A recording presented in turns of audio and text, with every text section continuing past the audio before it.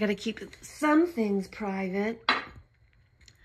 Because God knows I talk about everything else, right? I sure do. You know, now that I know that the family curse through the mother's line and my father's line was this narcissistic family dysfunction, I actually, before I knew all these names, I just knew what toxicity was, and I knew what felt good and what didn't feel good. And it wasn't about avoiding effort. It was about recognizing when effort would be wasted on somebody.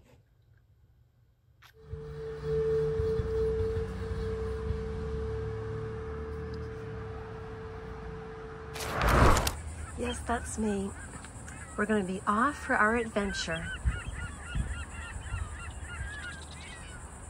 These are my new earrings.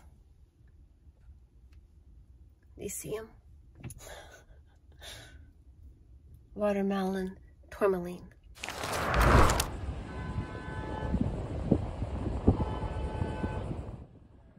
Gosh, that looks like it's it. And now these people have to wait in line for the next one.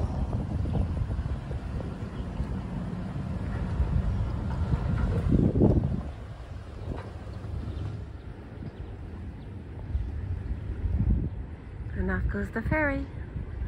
Not a very big one, as you can see.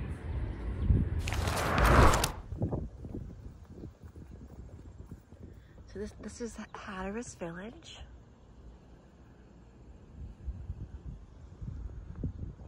So here we have the live oak, and as you can see, it's very beautiful. So we'll be taking a walk here after I have a beer. Over there, on the other side where that building is, all brightly colored.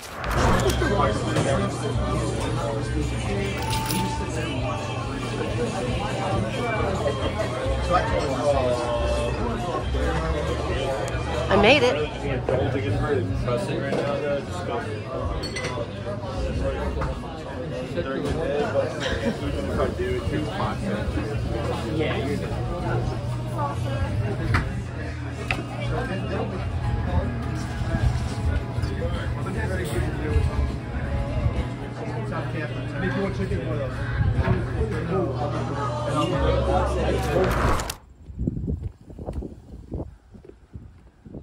So this is a very old place. We've got a cemetery.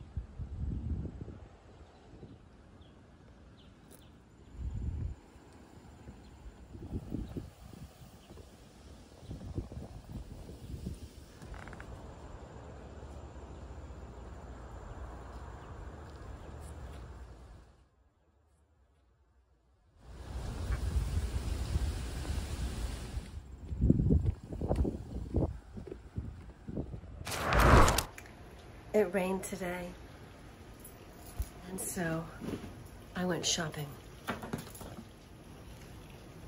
It's owned by a local family, and then they have their merch shop, and they own this oyster company. They're an oyster farm, and they even give tours, and this was $10. So I got 2 articles of clothing. I'm so excited. So yeah, I have been exploring, getting to know the area. I did the yoga. I did some photography of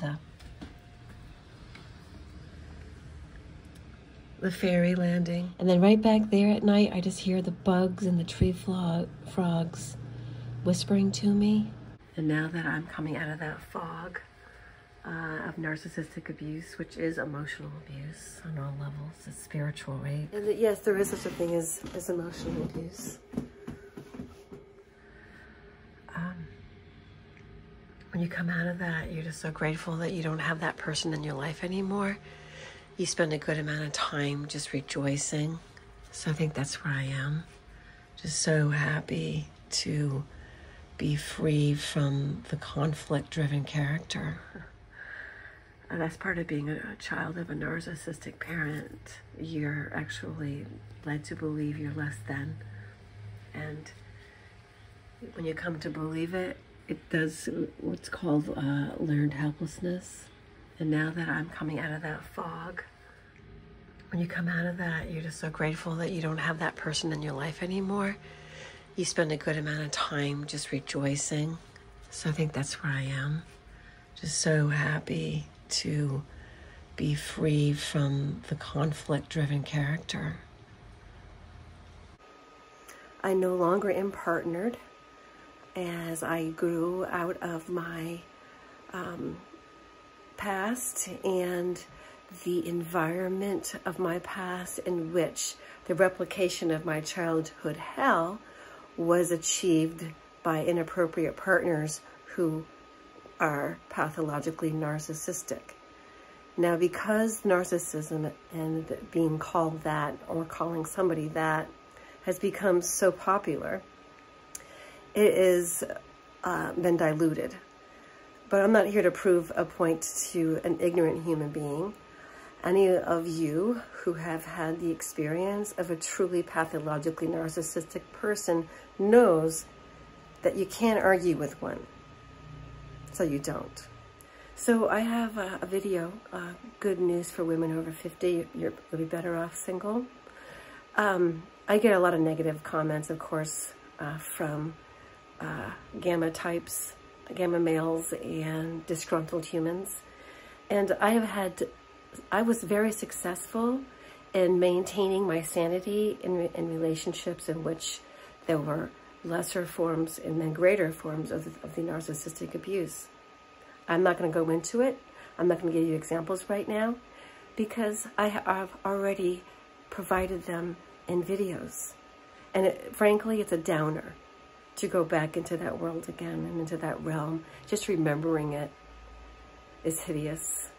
So instead, because I have the juxtaposition of my life, I have the comparison and contrast of life in hell with a conflict-oriented personality who's not happy, who's not secure with themselves, who wants to pick a fight with you whenever you're perfectly happy. Then you have endless arguments over nothing, and they're angry at you for something you didn't do or you did do. But frankly, your very existence is enough to piss them off. I don't miss that. Enjoy your life, and don't let anybody tell you that you're not having a good time if you're not adhering to their idea of a good time. I march to the beat of my own drummer.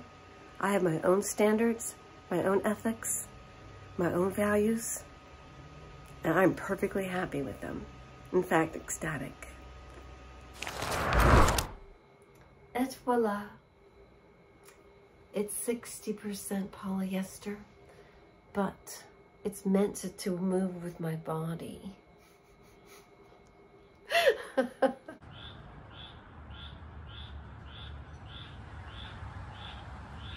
What a beautiful day it's been.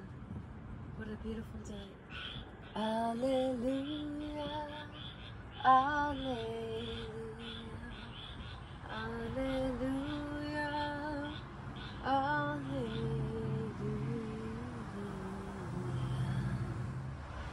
Oh, mane padme,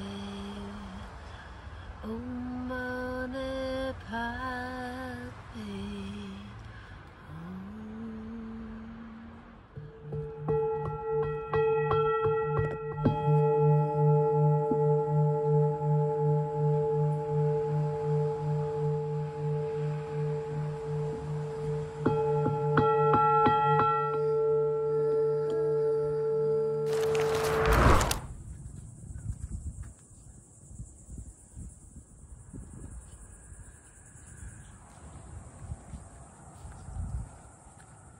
Yeah, these are for real.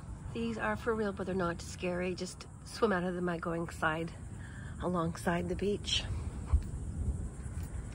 You don't turn around and fight against it, or you'll die.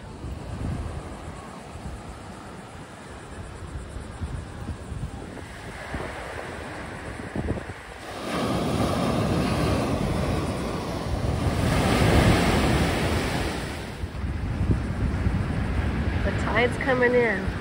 My famous leopard shoes. I almost bit the dust and went out to the sea. Oops.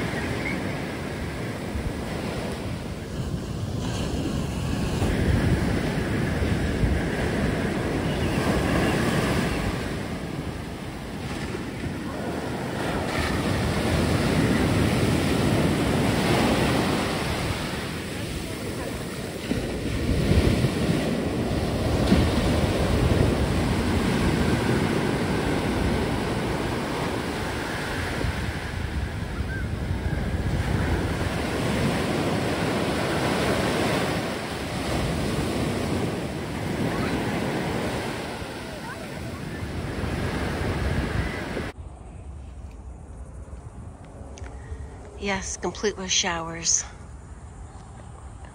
Such a great beach.